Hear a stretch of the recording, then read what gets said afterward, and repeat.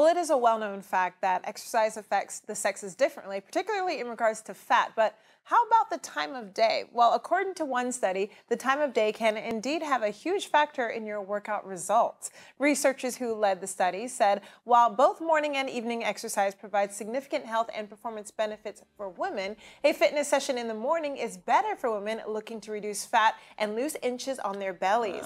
They also see a greater reduction in blood pressure from exercising early in the day. The study found women who exercise in the morning lost an average of 10% of the fat around their middle. Ladies, you know we all love that.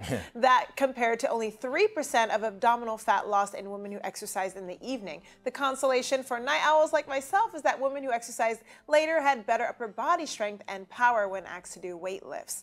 Now, men demonstrated no difference in physical performance based on whether they exercised early or late in the day, but men's blood pressure, levels of bad cholesterol, and their ability to burn fat all seem to benefit more from evening exercise. Men may also feel less tired exercising before dinner rather than before breakfast. And men who exercised at night were not found to have less body fat, but this could happen over a longer period of time. Oh, okay. So just during that study period. Man, I want to go to sleep at 6:30. Yeah, I know. I'm not going to no gym. I'm going to go to bed. Right. More Flash after this.